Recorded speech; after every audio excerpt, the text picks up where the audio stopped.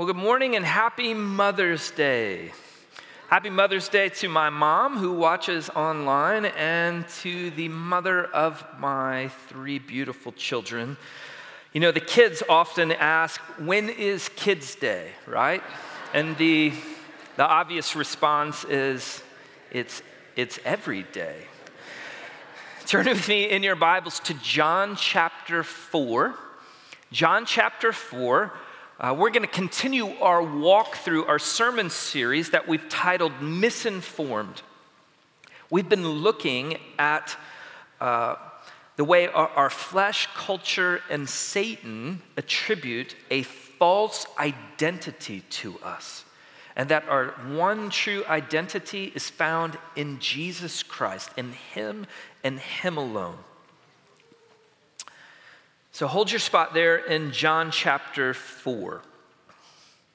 So Jerry Maguire is the 1996 movie of a sports agent who becomes disgusted with himself in the industry because it's all about greed and materialism. So he listens to his conscience and he starts his own firm. He's going to start his own firm and do it right, put the client first. Now, on his journey, Jerry falls in love with Renee Zellweger. I can't remember her name. She's a single mom who's nothing like all the other girls that she's dated because her life is messy. She's got a young son, and her life is completely messy. And as the movie builds, like all romantic comedies, shocker, you realize that they are perfect for each other. But they don't yet quite see it. And into the dramatic final scene where Jerry bursts into her sister's house. It's a room full of women, and he begins the talk, the love speech that is going to woo her over. And he fumbles around, and in that fumbling, he ends with this statement: "You complete me." And there it is, Hollywood magic, right? That dramatic scene will be reenacted in jest for decades, looking at someone and saying, you know what? You complete me. Now, what's interesting about this movie, right, is that it has the same plot that hundreds of other movies have had, and that is that you won't find happiness in riches, in materialism. You won't find happiness there. But you will find happiness when you find that one true soulmate. Fulfillment comes when you find the one other person who completes you. Right? Like a puzzle piece, you fit perfectly together and make the other person whole. If we tie it to where we were last week, this connection is your true, authentic self. Right? And if you are married and it's a difficult situation, it's probably because he or she is not your soulmate. Okay? Because the right puzzle piece is supposed to fit easily, smooth. You just slide into one another. It's perfect. How many times have we seen that movie? Married the wrong person, but then I found my soulmate. Beloved, our culture is tragically misinformed. Here's the deal. You are incomplete. That much is true. Okay? In fact, to deny that would be to deny the longing inside of you that is a result of the fall. But listen to me. Jesus is the only perfect piece that will fill you and make you whole. God sent His Son because the hole inside of you is a God-shaped hole. Not man-shaped. No one else can complete you besides Jesus.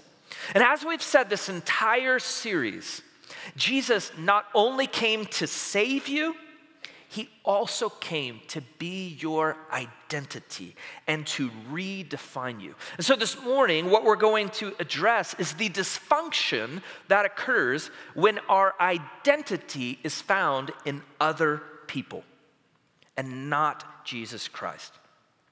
And in our passage, John chapter 4, we will see that Jesus intentionally seeks out a woman who is in complete dysfunction because her identity is in having a man.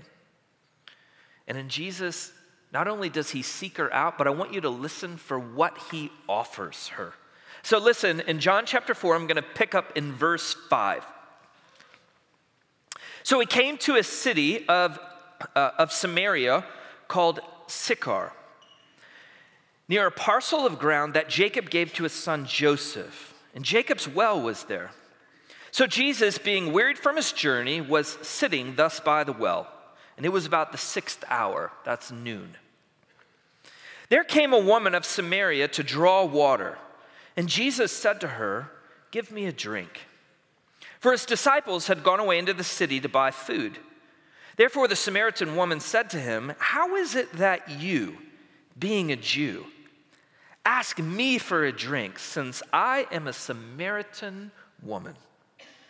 For Jews had no dealings with Samaritans. Jesus answered and said to her, "If you knew the gift of God and who it is that says to you, 'Give me a drink,' you would have asked him, and he would have given you living water."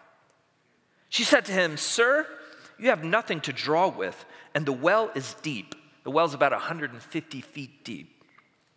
"Where then are you going to get this living water? You are not greater than our father Jacob, are you, who gave us the well and drank from it himself and his sons and his cattle?"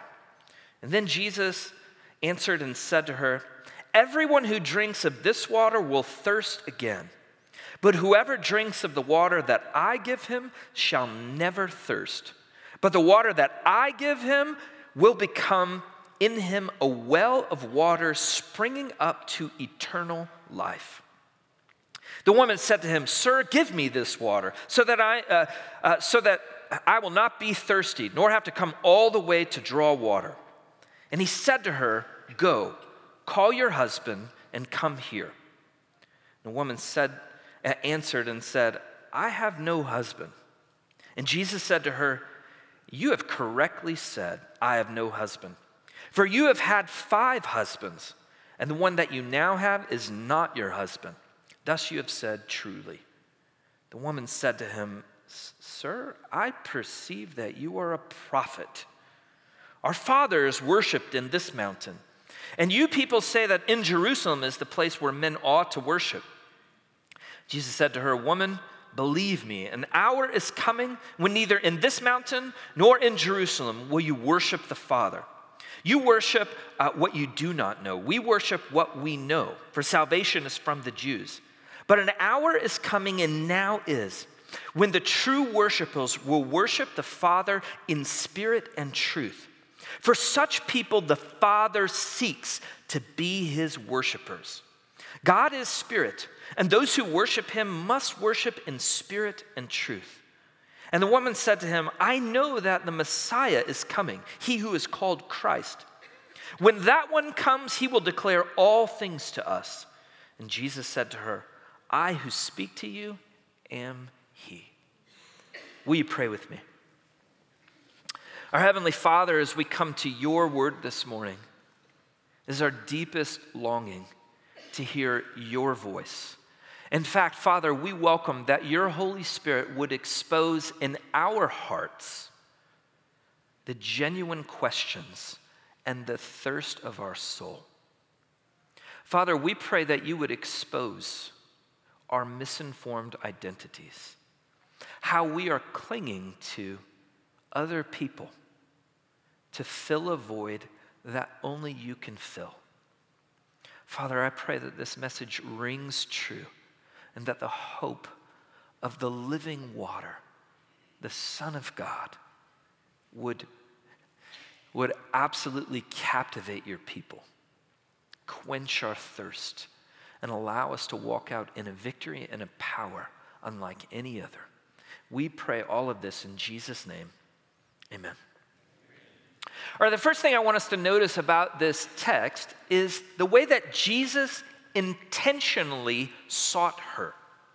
Let's begin with the root, okay? Jesus is leaving Jerusalem and headed to the north to Galilee. Now, the most direct route is to go through Samaria. But the Jews hated the Samaritans so much, okay? They considered them compromised in religious practice and in their bloodline. That the Jews would most often take a much longer route and go around Samaria. They wouldn't even step foot. Not Jesus. Jesus intentionally goes through because he's going to meet her. Secondly, notice that Jesus overcomes multiple barriers that normal interaction would make impossible, but Jesus overcomes. Now, I've just mentioned that she's a Samaritan, okay? And in fact, this is the first barrier that she raises, okay? When he asks for a drink, he says, "How is it that you, being a Jew, would ask me for a drink since I am a Samaritan?" They are considered unclean to the Jews. And therefore, to drink from her vessel, that's shocking. She is a Samaritan. Jesus seeks her still. She is a woman. It is not polite for a man alone to address a woman alone. Even though it's in public, it is strongly discouraged in this culture. Jesus seeks her still. But furthermore, she is a sinner.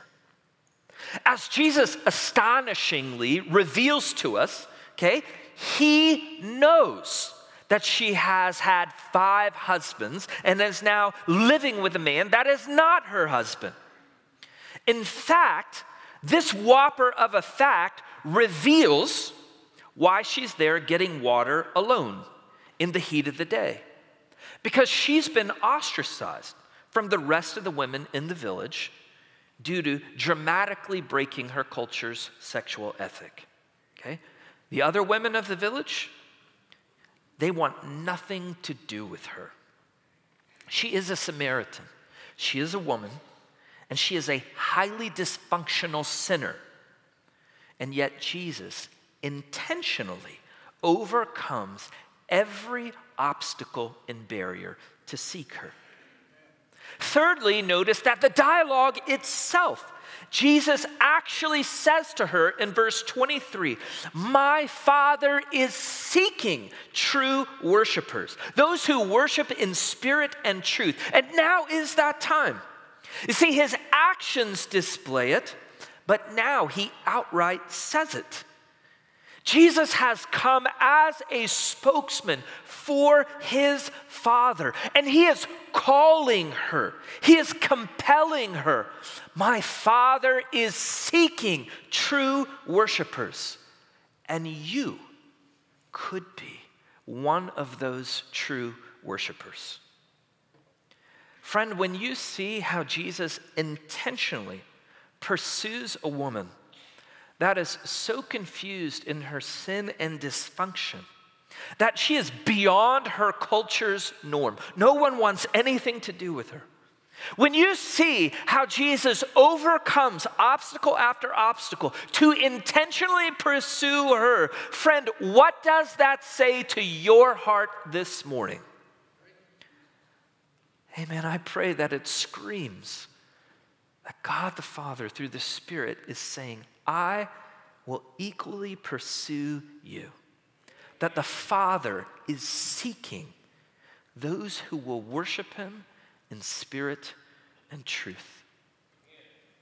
Next, I want us to zero in on her sin. And for order us to understand that this comes out of a misplaced identity. We have to get this if we're going to understand why Jesus is offering her living water. Okay? Unless you understand that, you will not. He is answering the question of her soul. Just like when Jesus encountered the rich young ruler. And as the dialogue builds, he looks and he says, listen, if you want to be complete, go sell all you possess. Then come and follow me. Okay? How that just exposes his heart. So too here, right? The woman knows that Jesus is crossing barrier after barrier, right? Because she's a Samaritan and she's a woman. But there is this breakthrough moment in the dialogue where Jesus dramatically reveals, I know that you've had 5 husbands and are now living with a man. Okay? It's this dramatic exposing. Listen, if someone came into my office, and as a pastor, I do a bit of counseling, and through our discussion, I uncovered that she had been married 5 times and was currently sleeping with someone that was not her husband. This is in 2024. Is that going to strike me as an area that we need to dive further into? You think so? I mean, you bet, right? Sirens are going off. How much more is that dysfunctional in Jesus' day? This is shocking level of dysfunction. Now, how good of a biblical counselor would I be if I simply said, 5 husbands, and now you're sleeping with a guy? Good grief. Don't you know how sinful you are? Just stop it. Would that be very good biblical counseling? No, actually, I think that would be pretty awful. Because what is obvious is that there are deeper questions of the heart that is driving her to man after man after man. Because no one gets married with the intention of it ending in divorce. Every bride is hope-filled that this is my forever mate. This man completes me. Our puzzle pieces fit. They make me whole. And in all of her dysfunction and searching, she's never satisfied. Right? She is tragically misinformed because her identity is in other people. Now, for our series, as we've been walking through Misinformed Identity, this is the moment now where we camp out and I step on every one of our toes. Here is the statement, right? My life only has meaning if you fill in the blank, if they approve of me. Right? Our aim has been to expose the lies of the flesh and the culture and the way that Satan uses those to misplace our identity, to put it in all the wrong places, anywhere besides Jesus. And this one, again, I'm going to personally confess to you, is one that I've greatly struggled with my whole life. So let me just ask you, am I alone in this? Does anyone else struggle with finding their identity in other people or in other people's approval? Now, so far, all I've suggested is that finding your identity in your spouse or your significant other, that you complete me. But trust me, when that fails, countless parents idolize their children. They lose all sense of who they are outside of their children. And they sacrifice their marriage on the altar of putting their kids first. I have a few questions to ask you. Do you compromise God's values because you want your kids to fit in? You care so much about your kids being popular that you compromise God's values? Well, then you might be finding your identity in your kids. Do you ignore or do you justify your child's sin? And instead of correcting them, do you often blame others instead of having your child take their part? Right? Do you struggle with discipline? When your kid comes home and tells you what happened at school because there's a note, is it always the teacher's fault or something some other kid did? you might be finding your identity in your kids. Do you shield your children from natural consequences? Do you do things for them, like their homework? Because they plead with you with emotion, I'm going to get a bad grade, and then you do it all for them. You might be finding your identity in your kids. Are your priorities all mixed up because the children get it all? Do you forego your walk with the Lord? Or have you placed your kids above your spouse? Do you love them more than you love your heavenly Father? See, you might be finding your identity in your kids. But a misinformed identity doesn't have to just be spouse or children. It can also be friends and groups of friends, people that you find influential. Those who allow others to define their self-worth are addicted to approval, always trying to impress, feeling like in their life they're just a dancing monkey for others, tossed by the wind of what other people think of you and say of you, endlessly anxious over rejection. I wonder what they think of me. Overanalyzing every conversation. Did I say it just right? When someone else defines you instead of God, you sacrifice godly priorities, right? There's God, then there's our spouse, then there's our children, then there's our friends and others, and work is in there. And all of these are good things that God has created. But when that good thing becomes a God thing and begins to move up that ladder in its improper spot, suddenly you allow it to have authority over you. So ask yourself, are your priorities out of sorts because you're seeking someone else's approval? When someone else defines you instead of God, you endlessly compromise God's truth for approval. You see, you lack courage. Galatians 1:10, Paul says, "For am I now seeking the favor of men or of God? Am I striving to please men? If I were still trying to please men, I would not be a bondservant of Jesus Christ." So get honest with yourself. Do you compromise the truth because you care more about their approval than God's approval? Do you fear men more than you fear God? Now back to our passage. Because what we see here is a woman who has endlessly compromised God's truth for the approval of man after man. And guess what? It left her soul thirsty. Right? It never satisfied. It always began hopeful, right? This is it. This is the one. But after it ran its cycle, it never completed her.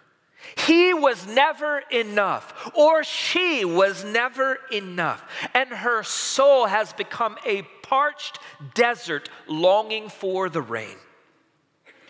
And what does Jesus offer her? Living water. Water for her soul. A well that springs up unto eternal life. And who is that water? Jesus himself. So think about this. This is our scene. Jesus intentionally goes to Samaria, sits down at a well because he has a God appointment. He intentionally seeks out and then crosses barrier after barrier to meet with a woman who is a seriously dysfunctional sinner. And her sin of endlessly chasing the approval of man after man has left her soul dying of thirst. And then Jesus looks at her and says to her, I'm offering you living water. My Father is seeking true worshipers, and you can be one of those true worshipers who worship in spirit and in truth. And Jesus is the living water. He is the truth. And those who come to him will be indwelt with his Holy Spirit. So friend, I ask you, is that you this morning? Because hear the words of Jesus. He is calling you to eternal life. To eternal life. Beloved, hear me say it again and again and again. Jesus, yes, he came to forgive your sins, but he equally came to give you life.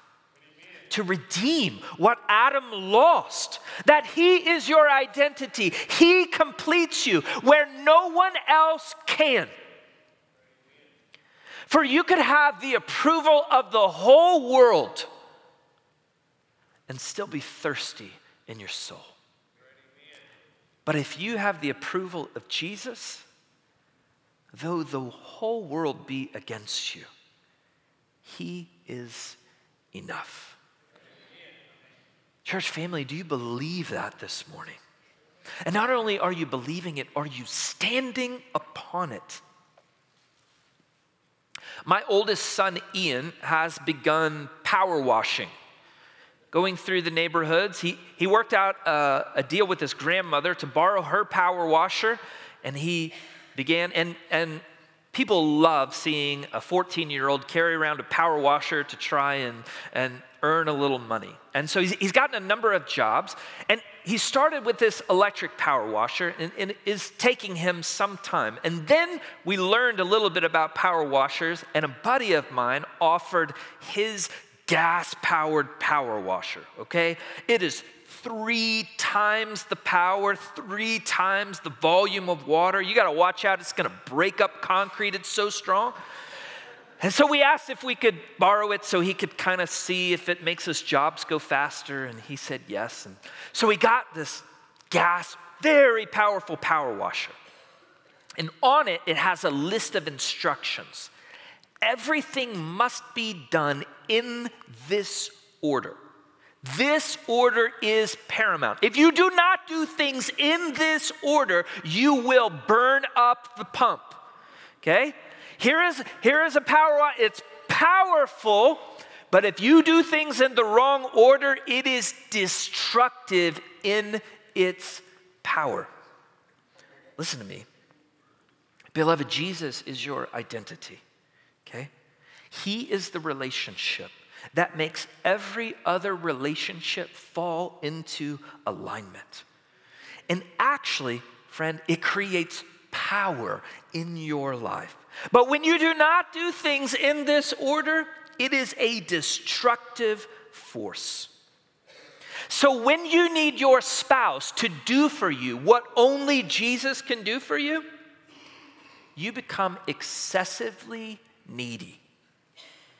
Your spouse cannot provide the acceptance, the security, the deep love that you need. Only Jesus can. And if you're trying to get that from your spouse, it is suffocating when you demand that of them. And when you need your children to do for you what only Jesus can do for you, you become controlling. Your children cannot provide the purpose, the value, and worth that your heart longs for. Only Jesus can. And it is stifling to your children when you demand that of them. But when you are trusting Jesus to provide what only he can, everything becomes ordered, and there is transforming power in your life. All right, so in our text, you can see it if you look close. After talking with Jesus, our woman now has purpose. And she goes back to her village and she begins to tell all of them about Jesus. And when our scene comes to an end, the one who was formerly ostracized, right? They wouldn't listen to her, they wouldn't associate with her at all, is now the key to bringing her entire village to Jesus. But let me show you in the Bible where it is much more obvious. The book of Ephesians has been our chief text whenever it comes to finding your identity in Christ. That's where we began our series. So when you get to chapters 5 and 6 of the book of Ephesians, now this is in the instruction part. The first 3 chapters are all about Jesus has come to be your identity. And then beginning in chapter 4, you get the overflow of now do this. Well, by the time you get to 5 and 6, you get extensive instructions for marriage and parenting. Husbands, love your wives as Christ loves the church. Wives, submit to your husbands. Children, obey your parents. Parents, discipline your children, but do not exacerbate them. Now, listen to me carefully. There is a key that is here. A shift has occurred. You might not notice it, but it is so powerful. Here it is. Now that your identity is in Christ, in all of your relationships, you are giving, not taking. Because Christ has filled the deepest longings of your heart. You no longer have to burn up that pump engine, trying to get something from them that they can't give. Instead, you become the giver, and it gives life. Husbands, love as Christ loved. How can you do that? Only because Christ is your power source. Now you can love. Wives, honor as unto the Lord. Children, obey in the Lord. Parents, discipline and instruct in the Lord. You are now free to be a life giver because the resources come from Jesus himself, and they overflow to the people around you, and you do not have to take. Guys, this is the power source for marriage. She doesn't complete me, Jesus does. And Jesus frees me to love her regardless of how she responds to me. And I don't need my children's approval, and I don't need to be their friend. I can actually love them through discipline and instruction in the Lord. Now, church, I told you at the beginning of the sermon that I've personally struggled in this area. Right through the whole series, I've told you about my misplaced identities. Recall that when I walked away from soccer, my identity as an athlete, right? I am what I achieve, okay? I walked away. But that identity has to find itself somewhere else. So that soon became a young lady. But before long, the "you complete me," it was a smothering weight that she couldn't handle. And she walked away. And I was tossed around in the waves of the ocean, desperate, clinging to any life raft that would come along. And then one day, the Spirit of God rescued my soul. Right? He picked me up out of those storms and the waves, and he placed me upon the rock of Jesus Christ. And I realized that my identity is secure in him. And that foundation source has become my power source for everything that I am as a husband, as a parent, as a friend, and as a minister before you. So if you find that there is anything good in me, hear me. It is because it is Christ in me. if you find that I am any example as a husband, it is because of Christ. Any good in me as a parent, it is because of Christ. Anything that you see in me pouring out as a minister, beloved, it is because of Christ. And he offers the same to each and every one of you. Will you pray with me?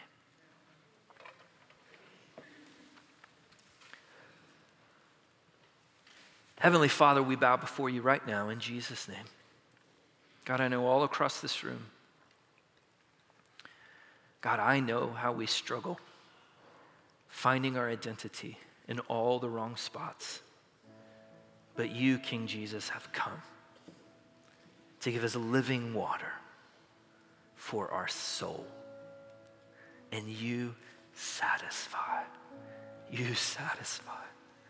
Heavenly Father, I pray right now, men and women, young and old, would be crying out in faith, saying, Jesus, you are my living water. I need it. I repent of my sins. I need you. Father, I pray the believers in this room would reassess their priorities. They would know again with certainty that their identity is in you. We pray all of this in Jesus' name. Amen.